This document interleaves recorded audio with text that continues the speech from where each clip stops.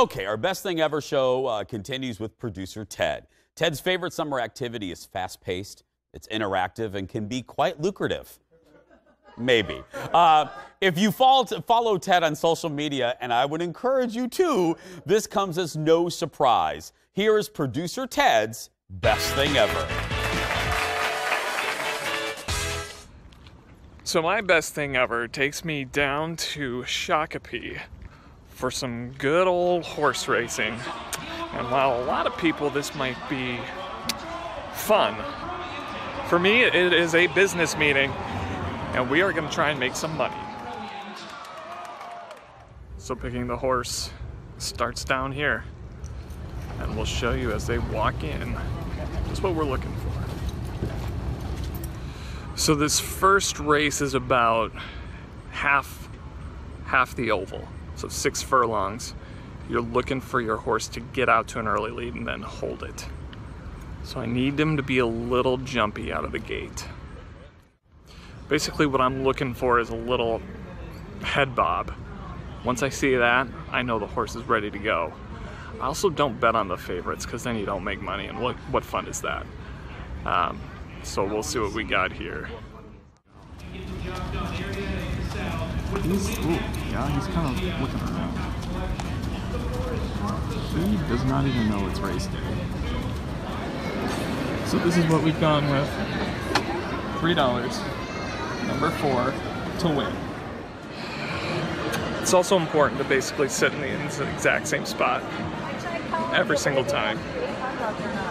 Can't mess with the cheat. Cannot mess with the cheat. The beast is in. Racing, Arigia started in last. Smart Prospector started in first and is very, very fast. Number 4 is off to the early lead. I like that. I like it because it's a short race. My heart's starting to beat fast. Race number 4. Doing the leash, a furious runway. But Smart Prospector Finish round! Not today for the mare, Arigia. Finish Smart Prospector, unleash the beast.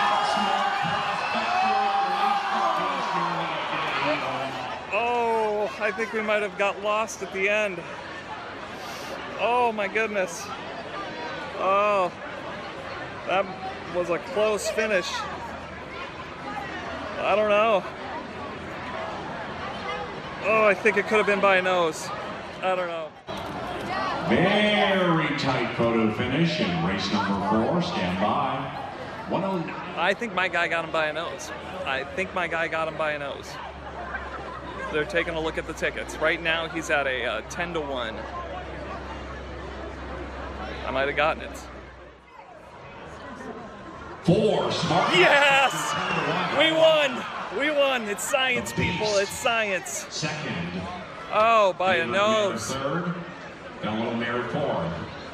4, 6. I don't know, people. 3, I don't know how I do it.